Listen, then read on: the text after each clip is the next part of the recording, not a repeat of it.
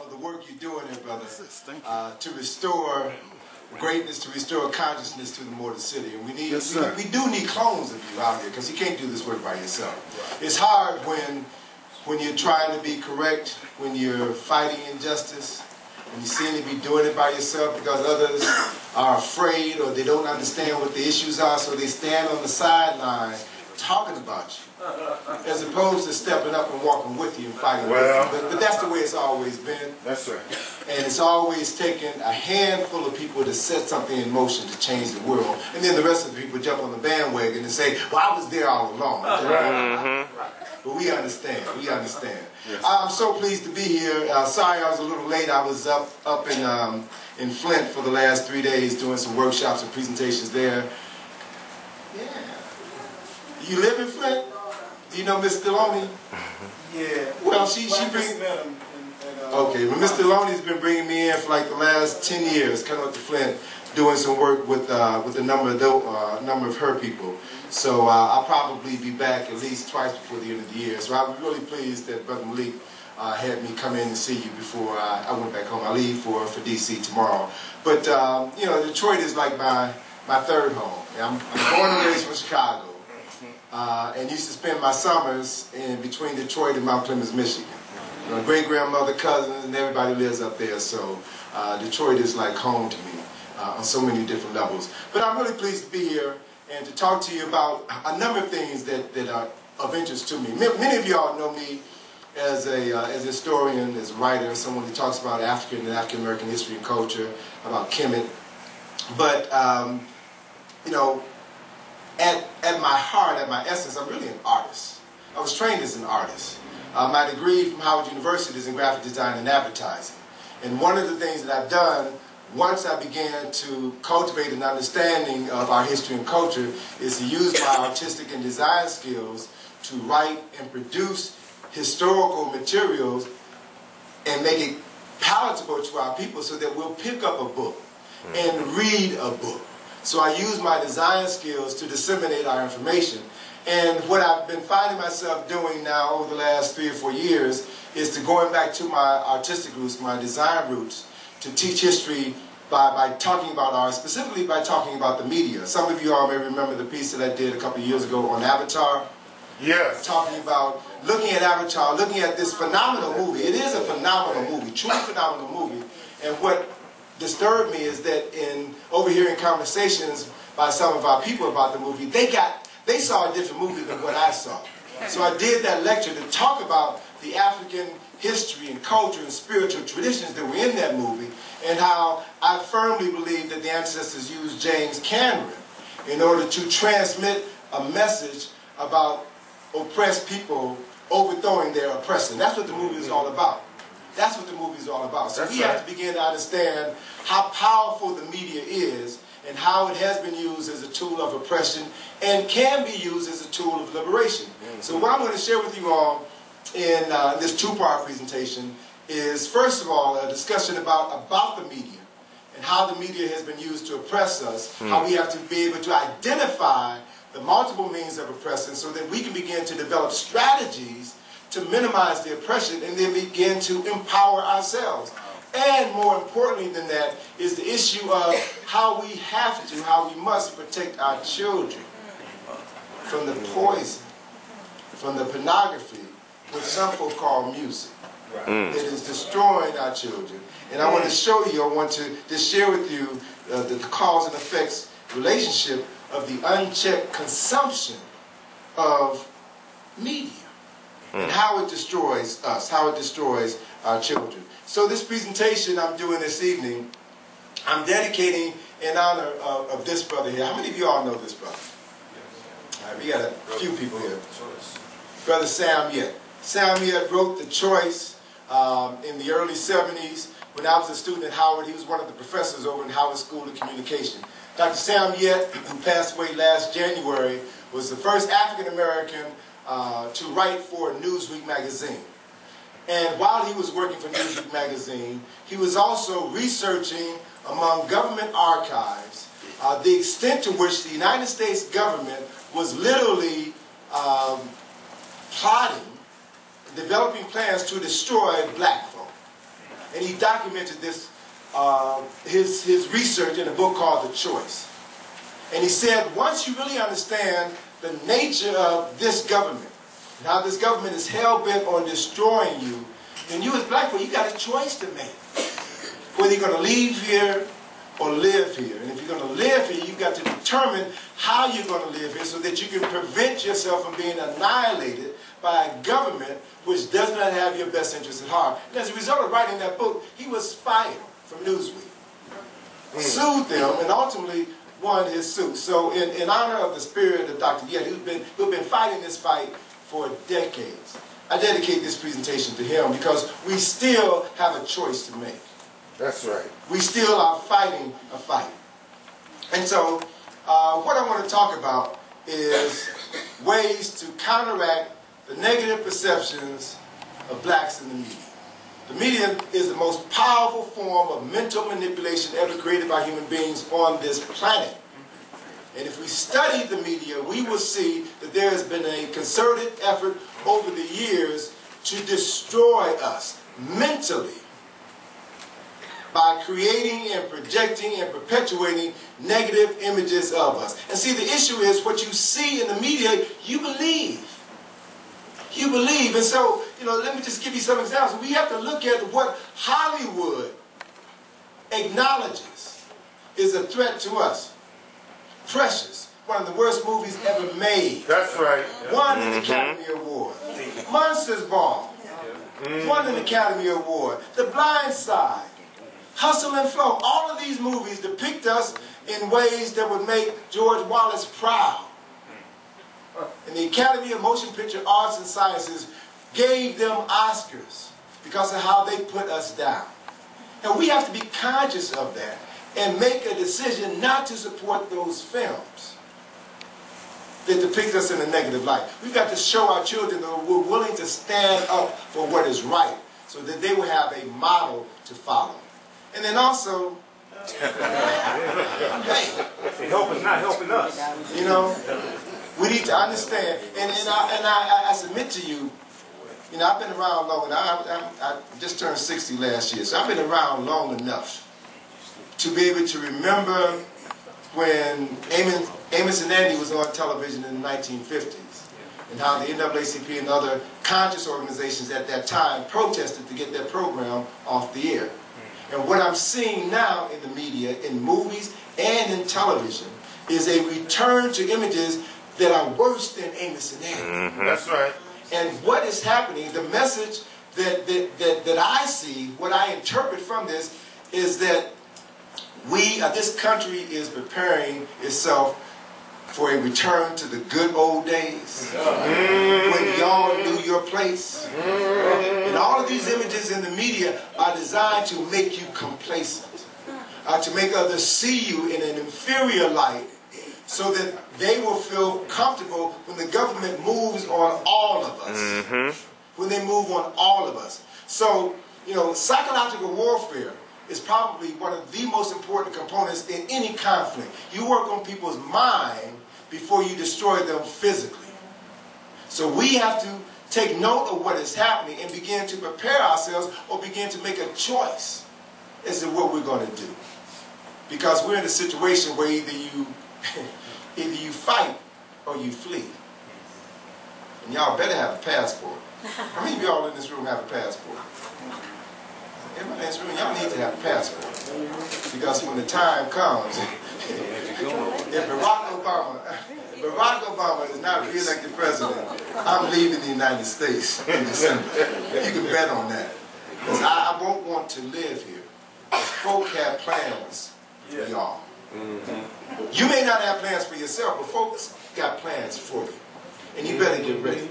So then, this presentation is dedicated to two of my homeboys from Chicago, Dr. Juwanza Kajufu, who wrote the classic Countering the Conspiracy to Destroy Black Boys, and a new classic, Tom Morell, author Brainwash. Morell's book came out 2 years ago. And for those of you who aren't familiar with Tom Morell in 1972, I believe it was, established Morell Communications, which is one of the first black-owned advertising agencies in the country. And when he retired in 2005, it was the most successful black advertising agency in the world. So he was responsible for marketing, working with Fortune 500 companies to market their products to the African American community. So he knows advertising inside and out. And after he stepped down from his company, he wrote this book, Brainwash, Challenging the Myth of Black Inferiority, where he focused specifically on the strategies that are used by the media in order to plant in your mind, plant in your consciousness, this concept of inferiority. It's a powerful book, very important book. I often refer to it as the miseducation of the Negro for the 21st century. He lays out the process of miseducation. He talks about the short-term and long-term implications of this psychological warfare that's been waged on black folk. And in the last chapter of the book, which makes me, appreciate it so much more, in the last chapter of the book, he gives us solutions, talks about things that we can do. And as a master of the media, he specifically talks about how we can use the media, how we can use this technology to reverse this downward spiral. So we don't have to always just sit back and play the victim and talk about what others are doing to us. We can be proactive. Yes. There are things we can be and should be doing right now in order to turn this thing around. So this piece was inspired by the works of these two men. So let me just give you a couple of quotes from Brainwash to set the framework for what we're looking at. He says, of all the disciplines and forces there are for change, none is more powerful for good or evil than propaganda. See, propaganda is not necessarily a bad thing. That's right. It all depends on how you use it. Right? Propaganda, the strategic planning and placement of words and images, is all about working on your psyche, getting inside of your head and getting you to do things on a subconscious level. You don't even think about it. You do it automatically. That is how the media works. That is why it's one of the most powerful means of manipulation ever created by humans on the planet. And for the most part, up until the advent of cable, that's why television is free. That's why radio is free. It ain't nothing free in America. You got to ask yourself, what are you paying when you turn on the radio for free? It's about advertising. It's about marketing. It's about people producing products to get inside of your head and to separate you from your money. Get you to buy things you don't need, oftentimes from people you don't even like. It's a powerful force. So he goes on to say that linking the right pictures and words at the right time has a potent ability to persuade, to influence behaviors, and engender the courage to change the world for good or for evil, depending on the intent of the person who is putting this information out here. And we should know, we should be very clear that much of the media that we are exposed to, that our children are exposed to, is media that is designed to minimize their potential as human beings and to program them to function on a subhuman level and to believe that that's normal. That's been happening. That's been the program that has been running for at least 2 generations. At least 2 generations. So it's going to be a very difficult program to break. And it also means that we've got to begin to start working on the little ones to separate them from what we know is detrimental to their well-being so that they will have an opportunity to survive and begin to grow up to be productive citizens of Detroit, of Michigan, of the United States, of the world. That's our responsibility. We have to take ownership of their lives by controlling what comes into their minds. This is serious business, very serious business. And so I'd like to quote my sister Angela Bassett, who made this statement when she declined the role that was offered to her to play the lead in the film Monsters Ball, the lead that Halle Berry went on to receive an Oscar for. Angela Bassett read the script and she said, "No, I'm not feeling this. I'm tired of seeing my sisters presented as whores and prostitutes on the silver. I'm not doing this. We deserve better. Film is forever. Long after she is dead and gone, This film will run on cable stations. It will be sold as DVDs for hundreds and hundreds of years. And if the worst should happen, if black people are exterminated in the United States, they will have these films to show, to justify why we were removed. That's how powerful this game is. That's how powerful, that's how important these issues are. You can't just sit back and say it's just a movie. No. If it's just a movie, then why don't we see other cultures depicted in a similarly disgraceful manner? If it's just a song, then why have we never heard any of these rappers, these thugs, these gangsters talk about Jews? Huh? They won't allow it because they understand the power of words, the power of images. And they would do whatever is necessary to defend themselves. So we have to learn some lessons. So then, we got to ask some questions, some very basic questions. How has the media been used as a force of evil in the black community? We have to question everything we see. We have to ask ourselves, what is the cause and effect relationship between unsupervised media consumption and disruptive behavior among our youth? Because those of you all who are 50 and older know that something ain't right with these young folk out here. They are different than any other young folk that we have produced. Something is wrong. And I submit to you the thing that is wrong is that we have turned them over to the television. We've turned them over to these iPods and these CDs, which has sucked the consciousness out of their brains and turned them into self-destructive beings who destroy everything in their midst and don't give it a second thought. These are our children I'm talking about. We brought them into this world. We allowed them to be turned. And we have a responsibility to do something about it. And so, I had a conversation with Tom a couple of years ago. We were talking about how the media impacts the behavior of youth in Chicago, because there's been a lot of violence in Chicago. There's a lot of violence here in Detroit, but there's a lot of violence in Chicago. And we're trying to understand what is causing these children to act in such a way. And so, what we have to begin to look at, and some questions that we have to begin to ask ourselves are, who have been responsible for the greatest number of deaths of black males in the 20th century? There are more black males dying now than at any point in time in history. So who's been responsible for their deaths?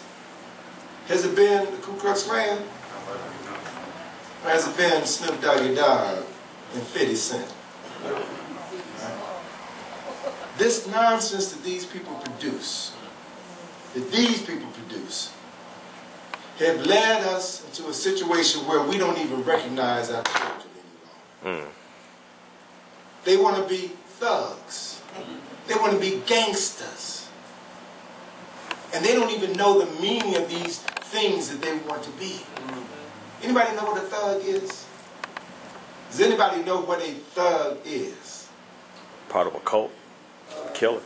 Historically, brother, it comes from the thuggies, and murderers, and they were assassins. I'm slipping on the culture now. Right. Stays out of India. Right. It's India. Sanskrit. Thug is a Sanskrit word which literally means an agent of the devil. An agent of the devil. Someone who exists only to create evil, death, and destruction. So how can we allow our children to listen to people who claim that this is who they are? They're living a thug life. And we try to glorify that. There's nothing to glorify. Because it's anti-life. And when we look at this behavior, we have to be able to analyze the results of this behavior in our community. Do you realize do you realize that over 7,000 black males are killed annually in the United States? 7,000. Which means that in the past decade, 70,000 black folk, mostly between the ages of 17 and 44, have been killed by other black males. That's more than the lives that were lost during the Vietnam War. Now, if it was white folk who were dying, white males who were dying, there would be a national inquiry, a national investigation. But as long as it's us killing us, don't nobody care. And sad to say, we don't seem to care. These are our children. These are our sons, our nephews, our brothers. And I know, a lot of us are suffering from battle fatigue. But the only way this situation is going to change is if we decide to change it. Because if we leave it to Romney or Santorum or some of these other folk, the best way to resolve the problem is to get rid of all black folk. The easiest way to get rid of the problem is to get rid of all black folks. So if we don't correct the problem, somebody else is going to step in and correct it. So we've got things that we have to take care of, business that we have to take care of. And so I had a conversation 2 years ago with, last year as a matter of fact, with Tom. And he was talking about, he was describing a recent spate of killings in Chicago. And he was sharing with me what he believes the motivation was for these young people killing other black boys. This was, do you all remember a couple of years ago, a 14-year-old high school student named Darian Albert was beaten to death on the south side of Chicago. Yeah. Right? Yeah, it's still on YouTube. So he was talking about this death and said, and he was beaten to death with like a railroad tie, like a 2x4. And what would cause folk to just aggress like that? A bunch of kids out in the street beating each other with sticks. What could be the motivation of that? And he was describing to me this video that he had seen, this new video, it was new at that time. It had just been released in August of 2010. A video by Jay-Z called We Run This Town. Now, I had never seen it because I don't watch that. I love myself too much to internalize poison. I stay away from it because I know it's not good for me. But he was describing the scenes in this video where there was this mob scene. And usually when you see a mob with guns or knives. But these folk had clubs. And he was saying that was possibly the inspiration for these young children mimicking this mob behavior. And as he described that video, I said, Tom, that sounds an awful lot like a movie that I just saw recently. It was an old film. I just happened to turn on the tube and watch this movie, The Gangs of New York. And I guarantee you that the director of the Jay-Z video, We Run This Town, was inspired by this film, The Gangs of New York. So what I want to do is to show you clips from these three pieces. A clip from We Run This Town, a clip from The Gangs of New York, and a news clip of the murder of Darian Albert. And I want you all to see, witness with your own eyes, the cause and effect relationship between young, impressionable minds internalizing violence, pornographic violence, and then acting it out because they believe that it is normal. So let's watch this.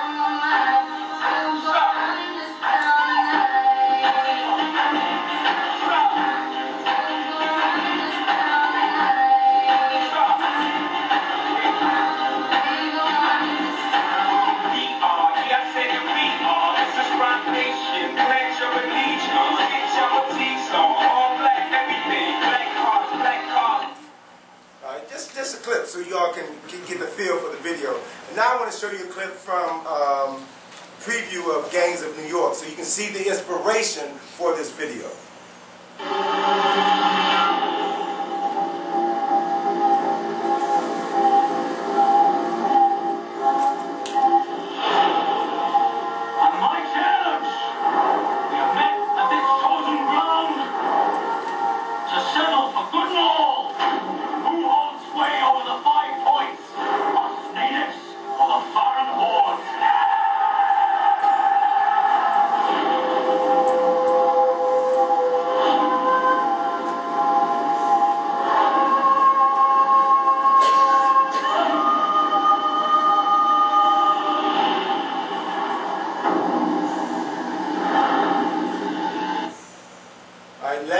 Show you the clip from the news clip on the murder of Garvey and Albert.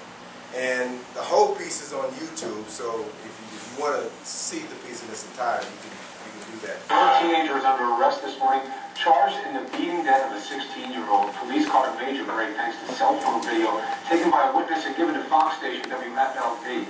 Barbara Pinto is in Chicago. She's following the developments for us this morning. Good morning, Barbara. What do we know? Good morning, Chris. Police are crediting that grainy cell phone video with what they're calling the first round of arrests in this case. 4 teenagers, the youngest only 16, all charged in the very adult crime of murder. Honor student Darian Albert walked home from school and into this. A vicious street fight between rival groups. Albert, in the black shirt and tan pants, is clubbed in the head with a wooden plank. When he tries to get up, others punch and then stomp him until the 16-year-old stops moving. He died hours later. By all accounts, Albert was a homebody who loved computers, his church, and Bible study. Albert is the 3rd Chicago student murdered in the 3 weeks since school started here, the latest in what seems like Chicago's endless cycle of children killing children. Enough is past enough. We have to change some things and start it today. Clergy, classmates, and Albert's family held a vigil at the scene of the beating. Police have stepped up patrols in the neighborhood, but for Darian Albert, this is all too little, too late. I love my grandson. Listen to me. To lose him like this, not even going.